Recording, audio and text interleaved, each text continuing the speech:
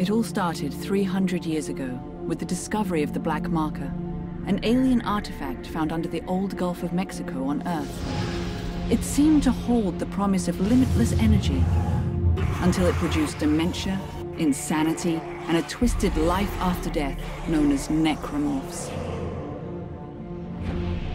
The details of the original Black Marker disaster were buried in cover-ups and conspiracies, but not before an entire religion could be launched in the name of one of its researchers, Michael Altman. His questionable death turned him into a martyr, and unitology was born.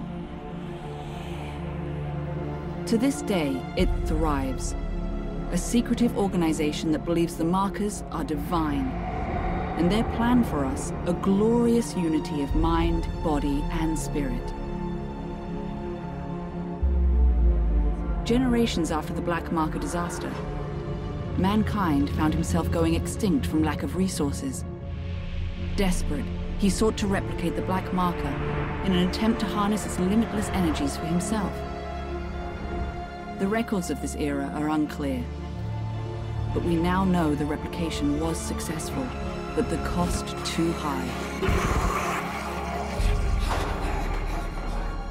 The marker copies were all buried, hidden in secret places across the universe where, to all our benefit, they might have stayed.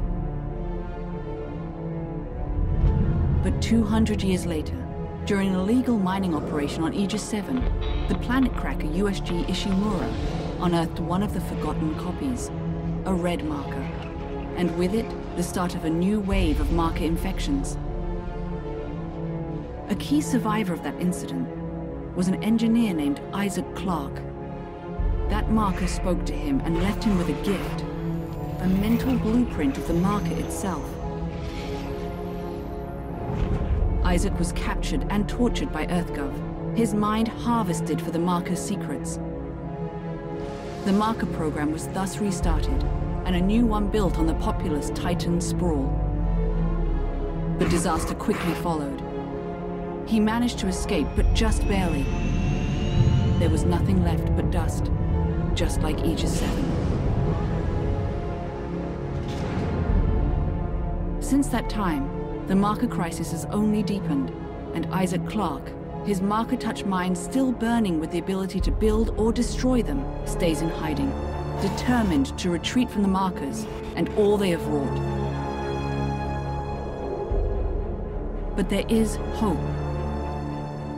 A backwater ice ball of a planet, where 200 years ago, someone, somehow stopped a marker uprising in its tracks. A clue from the past that may save our future.